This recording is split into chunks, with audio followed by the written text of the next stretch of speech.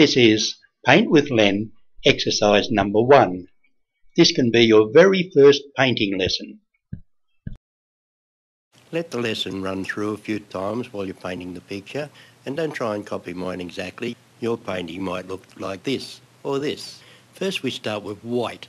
We'll cover the top 2/3 of the board with white. That'll be our sky. I'm using canvas here. You can use a board or a canvas, and you can make your picture any size you wish and any colour you wish. If you paint your first few pictures with one colour and white, you'll learn the brush strokes very quickly, and monocolour paintings make beautiful ornaments.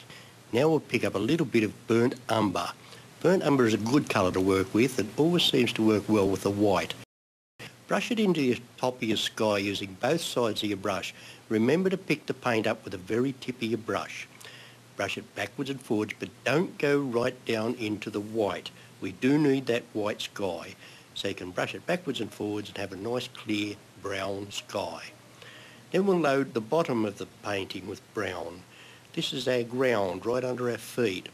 We have plenty of burnt umber there, and then whiten over the top in the distance, and we'll clean the brush. Make sure your brush is nice and clean, and pick up some more burnt umber and fill in along the bottom. This is where we're standing, and it's very dark because that's the soil and the grass. And now with our fan brush we can dab in the background and form what looks like grass. Keep it very little in the background and get bigger as it comes towards us. Do the background grass first, and when you get to the foreground we'll have very big dark grass. Put your brush on, lift it up and off, up and off. Now this is a little soft-haired brush. It's not an expensive brush. I'll mark where the middle of the painting is, and then I'll move the tree to one side of the middle. And I've loaded the brush with two colours, white and brown, on the brush at once. And by holding the brush with two fingers, I can twiddle it around as I'm pulling it up, and the branch will change colour from white to brown. So practice this. You can practice on your palette if you wish, and then add it to your painting. Darken under your tree and put a few little branches on, lifting the brush off as you go up. Don't put too many branches. If you're not happy with your branches, in the next lesson we're going to show you how to put foliage over the branches.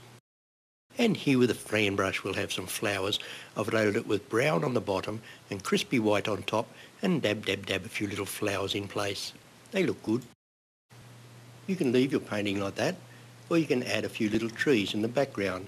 Now remember, when the trees get away from us, they're very small and very pale in colour, but as they come towards us, all the tops are in line and the trees get bigger and darker.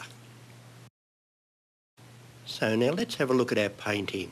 The important thing is to keep the white in the background. Keep your dark in the corners. Don't worry about things like the bottom of the tree missing, or your branches not as good as they could be. Don't worry about your background, as long as it's white and there's a couple of marks there. Let the viewer wonder what it is. Well, I hope you enjoyed your first painting, and I hope to see you again on another How to Paint lesson.